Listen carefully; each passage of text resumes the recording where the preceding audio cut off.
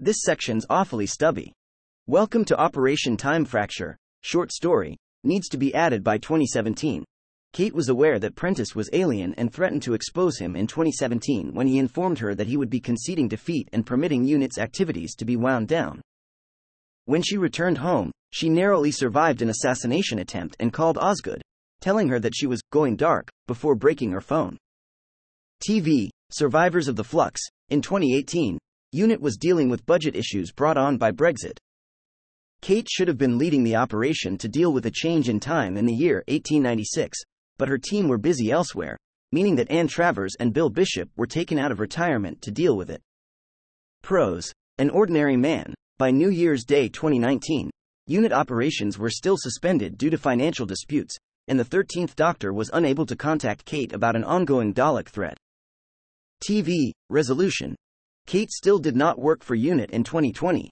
Pros. The invasion of London. WC.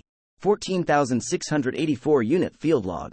Yet she had some control over its remnants. WC. 14684 UNIT field log. Kate attended Sarah Jane Smith's memorial on a bright, cold spring day, where she discussed Sarah Jane with other guests, giving Sarah Jane's son Luke the biggest hug, and helped fight the jackals of the backwards clock to foil the trickster's revenge plot.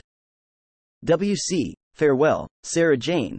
She and the remnants of UNIT began to deal with the time fracture at a former black site and, on the 8th of August 2020, after receiving a list of names who could help with the operation from the Doctor, she sent out a message to one of the individuals. This broke security protocols as she was no longer head of UNIT. WC. 14684 UNIT field log. In 2021, Kate led the human resistance against the Sontarans, hiding in the Williamson tunnels and in possession of the Doctor's TARDIS. She met the 13th Doctor, Yasmin Khan, Dan Lewis, Eustachius Jericho and Joseph Williamson and brought them up to speed with the occupation, informing them of their presence in Chile and their fondness for chocolate. When Prentice came looking for her, she and Inston V. Vinder exiled him through a portal and, following the Sontarans' defeat, she said goodbye to the Doctor and said that she hoped that she would see her again. TV. The Vanquishers. In 2022, with memory of the Doctor and the people who'd had contact with them being erased by a psychic virus, audio, salvation, Kate led what's left of UNIT to try and find her, even though Kate herself could not remember the Doctor.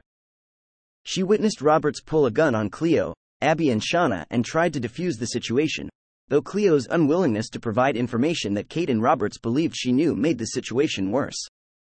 Audio. Interrogation.